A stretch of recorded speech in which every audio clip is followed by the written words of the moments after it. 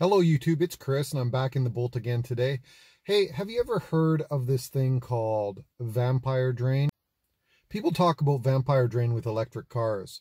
And the thought is if you park your car for quite a long time, maybe 2 or 3 weeks, without driving it, will the battery drain so much that you can't even start the car and go?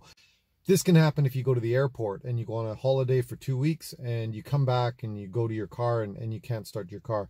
One time I saw a video of a guy with a Tesla. I forget if it was a Model S or a Model 3, but he had went to the airport, left his car there, and I guess the charge was quite low when he went to the airport, less than a quarter charge or something. And he came back to the car and he had to have it towed. And so it got me thinking about the Bolt, and I went, wow, you know what? I've never really experienced any vampire drain with the Bolt. I wonder if that would happen to me. And so recently I had the opportunity to go to the airport. I left the car parked in the long-term parking for a week, and I wanted to see about vampire drain. So I shot a little bit of video I'm going to share with you. Okay, so the vampire drain test, here we are at 385. Let's see when we get back a week from now. So with an electric car, you have your 12-volt battery and you have your high output battery. On the Chevy Bolt, it's a 60 kilowatt battery. With a regular car, a gasoline-powered car or a diesel car, the engine actually recharges your 12-volt battery, and your 12-volt battery runs all the electronics in your car. So with an electric car, because you don't have a gasoline-powered engine, you use the high output battery to recharge your 12-volt battery. The other thing that can happen there is that your high output battery also needs conditioning. So if you park your car in an area that's extremely hot or extremely cold, at least with the Chevy Bolt, it has a system built in where it will heat or cool your battery pack when the car's not in use, and that will actually use up some of the battery. So that might be a condition that I'm not seeing here in Vancouver, because in Vancouver the climate's quite mild. We don't get extremely hot or extremely cold.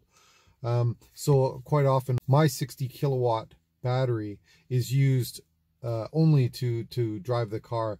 In the summer I'm not using any climate controls, and we're definitely not doing any battery conditioning. So that's what I wonder.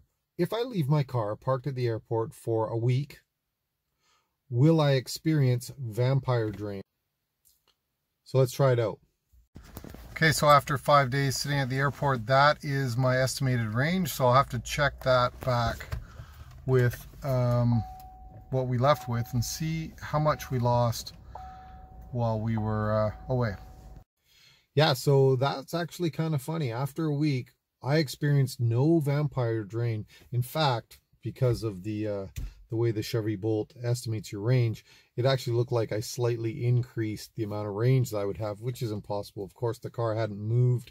It had done no charging while I was away. It was just sitting in the long-term parking. So yes, I feel quite confident that I can leave the Chevy Bolt parked at an airport for 2 or 3 weeks and come back and it will not experience vampire drain. Now, I haven't done that. I've only done 1 week, so it's not a perfect test, but it gives me a good indication.